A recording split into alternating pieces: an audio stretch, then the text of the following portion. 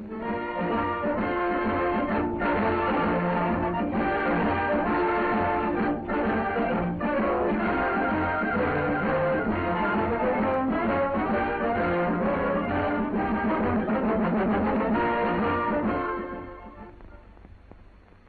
ingrained in American youth is the zest and aptitude for rugged athletics.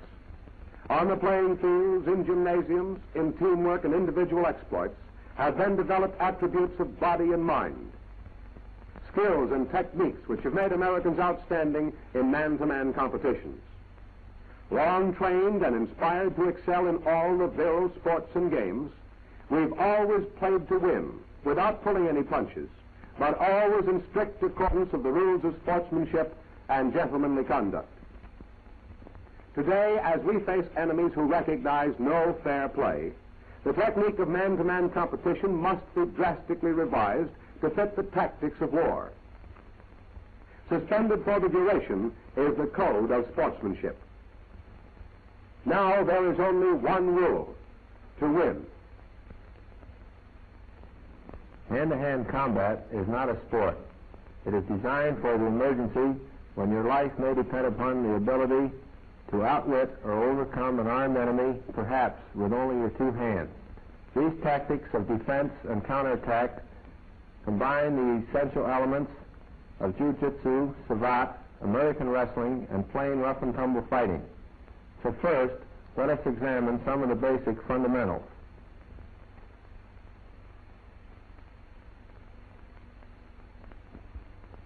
The basic body stance is one of easy balance, deceptively relaxed, yet actually always ready for quick counterattack.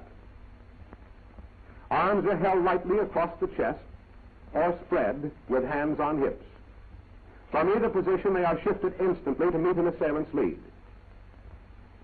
Feet are slightly spread and firmly balanced. They must never be crossed, but always ready to shift or pivot according to the character of the maneuver.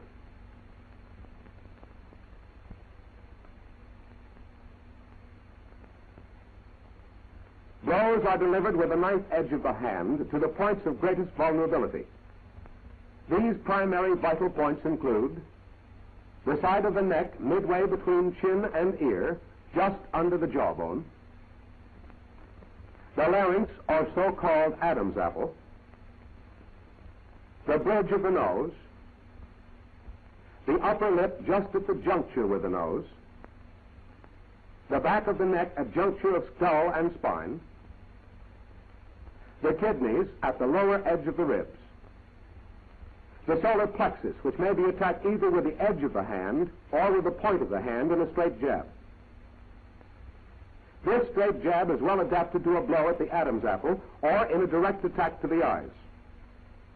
One of the most vulnerable of all vital points is the groin, where even a light blow is capable of complete incapacitation. Attack strategy utilizes the feet to stamp on an opponent's arch, to deliver a sharp blow to the shin or to the groin. The knee is also a weapon of counterattack, striking into the groin, into the face of an opponent when bent over, or into the solar plexus. Basic hand holds and leverages are designed to take greatest advantage of leverage on joints and bones.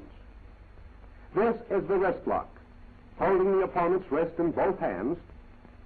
The thumbs exert pressure on the back of the hand, forcing the wrist joint backward and outward at the same instant.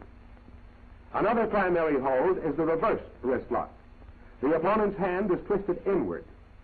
As the elbow rises, additional leverage is applied at the elbow. Any resistance on the part of the opponent only increases the pain and the effectiveness of the hold. Twisting the hand inward imposes terrific leverage on the wrist. Pressure against wrist locks the elbow. A hammer lock with the addition of downward pressure for forcing the wrist joint. In this basic headlock, one arm is passed around the opponent's neck and locked over the other arm, while one hand is utilized to control the opponent's head. Any attempt to escape only tightens the hold.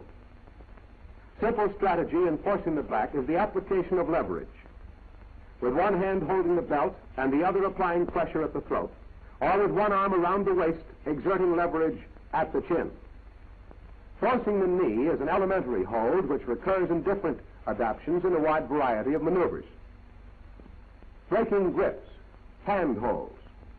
Simple hand holds obtained by an opponent are most easily broken, regardless of his physical strength, by forcing against his thumbs, either inward or outward.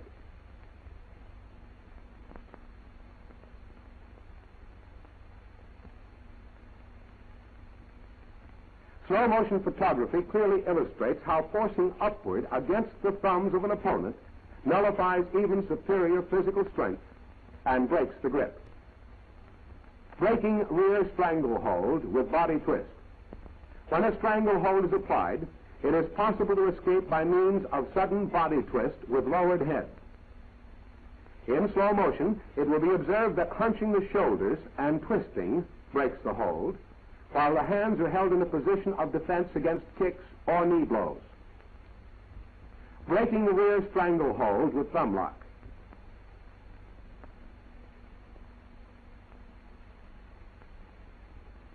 When a rear stranglehold is applied at arm's length, the breaking hold may be applied to the thumbs. With this leverage, the assailant's grip is most easily broken, and because of its acute twisting force locking the elbow, his power of resistance is minimized. His face is brought down into effective range of a knee lift. Now, in slow motion review, lock the thumbs, twist body, knee lift to face.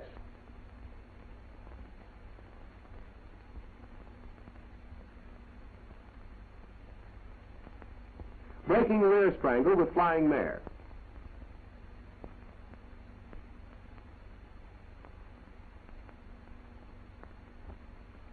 When a stranglehold is applied from the rear, don't attempt instantly to break the hold, but insert hands over arms to get a breath and loosen the strangle. Strike him sharply in the groin with the open hand or fist. As his reaction throws him out of position, drop to the knee corresponding to the side of his approach, and throw him over the shoulder with a flying mare. As he lands, the natural position of his arms and body makes it easy to apply an elbow lock. This advantage may be followed up by a vigorous attack to any part of the body.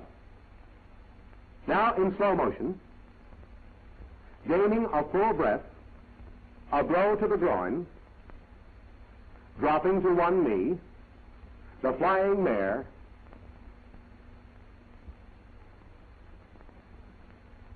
the elbow lock. Breaking the rear body lock with leg lift.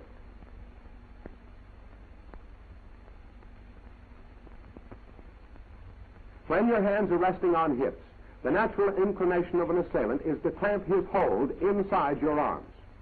Before he can complete his hold, lean over and seize his nearest ankle, drawing his leg up between your own. Having thus gained the initiative, follow it up by throwing him and landing with your full weight on his chest or abdomen. Now in slow motion review, seize ankle, pull up, drop on chest or abdomen. Breaking rear body lock with standing switch.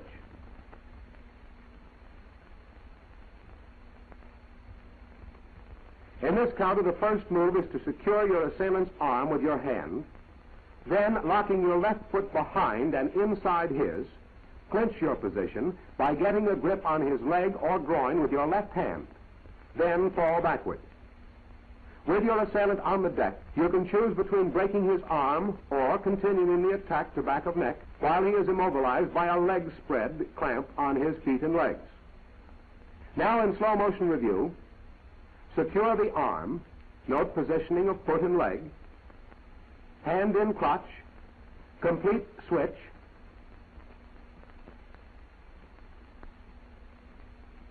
spread legs.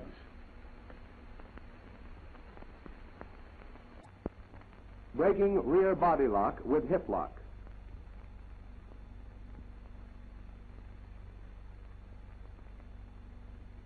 As the assailant clamps on his body lock, turn into him. Seize his arm just above the elbow and bring your other hand around and up to a point just below his shoulder. Stepping across in front and leaning outward, you are in a position to apply a hip lock, landing with your full weight on his chest or abdomen and with both his arms still securely pinioned for further counterattack. Now, in slow motion, seize upper arm with both hands. Apply hip lock.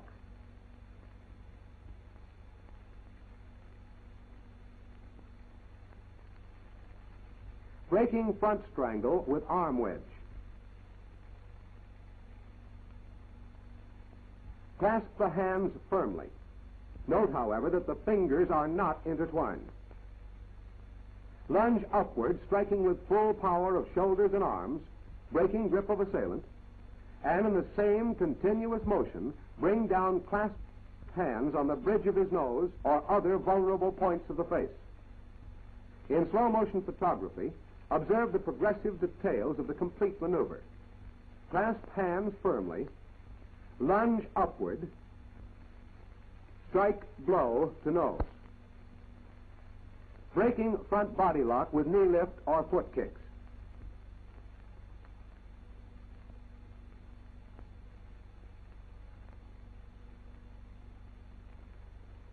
First objective in the front body lock counter is to force assailant's body far enough away to maneuver. Then he may be thrown off balance by stamping on his arch, a shot kick to the shin, a blow to the groin with a knee, or a combination of all. The fallen man should be approached from the rear, out of range of his feet, and to a position to continue the counterattack. Now, in slow motion review,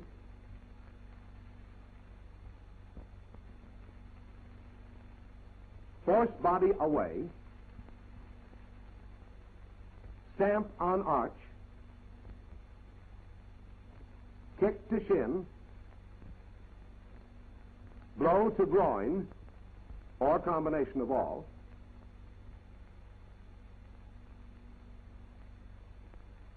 approach from rear to continue counterattack.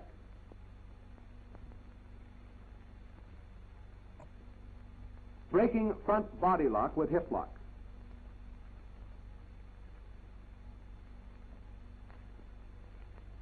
In body lock counter, the assailant's arm is seized and clamped at the elbow. Your other arm is passed under and around his opposite arm at the chest. With both his arms secured, and by extending the hip and bending to the side, you are set to throw him with a hip lock, landing with your full weight on his ribs and abdomen, and in position to continue any counterattack. Now, in slow motion, seize arm at elbow, extend hip to side, apply hip lock.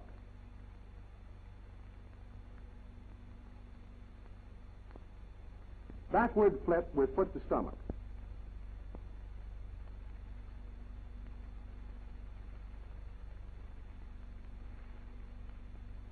As your assailant attacks you, reach over his arms and grasp clothing firmly. Place foot in his stomach as he continues his forward motion. Fall back, kicking assailant overhead, where he drops to deck on his back. You can retain clothing grip for a stranglehold and control him for further attack. Now, again in slow motion. Grasp clothing, place foot in stomach, fall backward, kick assailant overhead, retain hold, conclude attack.